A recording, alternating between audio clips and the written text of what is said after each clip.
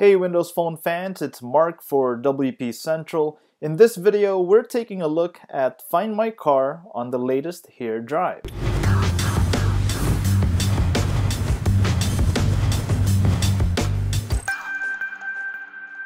The new Find My Car feature does not require you to manually save your car's location. It automatically saves the location of your parked car based on when you stop moving. When you arrive at the destination, just do what you normally do. Turn off the navigation, leave the car, and go on your merry way. When it's time to go back, the Find My Car option is accessible from the HERE drive's main menu. You can also pin it to the home screen. A map is shown on top along with the distance. There are options called Point Me There and Walk There. Point Me There activates Live Sight, which uses augmented reality technology.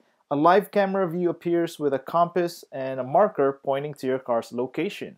It also shows your distance to your car, and you can use this to walk there, or you can try the other option, which actually says Walk There.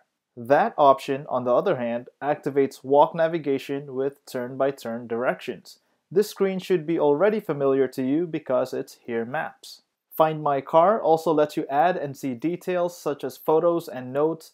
This could be very helpful in huge parking lots. You might want to include parking lot numbers or levels. So that's Find My Car on HERE Drive. We recommend pinning this option to the home screen for quicker access. This is much quicker than going through HERE Drive's main menu. Definitely check out Find My Car when you have a chance. I'm Mark for WP Central. Thanks for watching.